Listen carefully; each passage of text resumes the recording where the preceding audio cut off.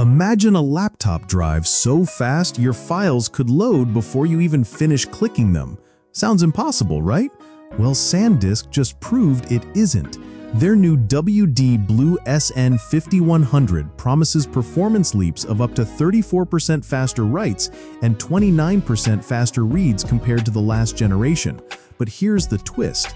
It doesn't just crush benchmarks, it changes what you can expect from a mainstream SSD. Stick with me, because by the end, you'll see why this drive might be the best upgrade you didn't know you needed. So here's the story.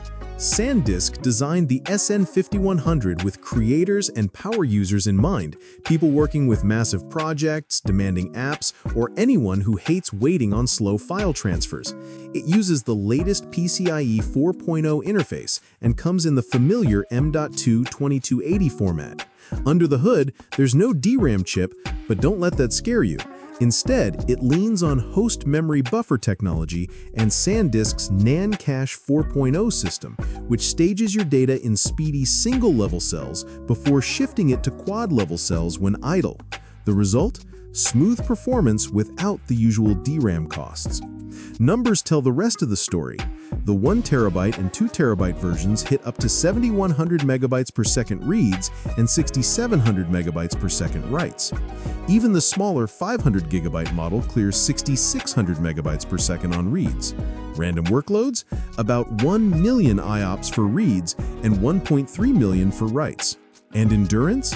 Exactly the same as before. That means you're looking at 300 terabytes written on the 500 GB model, scaling up to 1,200 terabytes written on 4 terabytes. Plus, you still get the 5-year warranty and SanDisk software bundle with Acronis for cloning and dashboard for monitoring. So what's the catch? Price. The SN5100 is faster than the old SN5000, but also about 22 to 36% more expensive. The lineup starts at $54.99 for 500 gigabytes and climbs to $299.99 for 4 terabytes. But here's the payoff. You're not just buying numbers on a spec sheet, you're buying time. Faster load times, quicker exports, and smoother multitasking.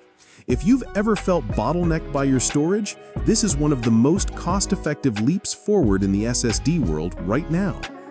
So, is the WD Blue SN5100 worth it? For creators and everyday users who crave speed without going all in on premium drives, absolutely. Want more deep dives into the latest tech launches? Hit that like button, subscribe, and let me know in the comments. Would you pay more for speed or stick with last generation's pricing?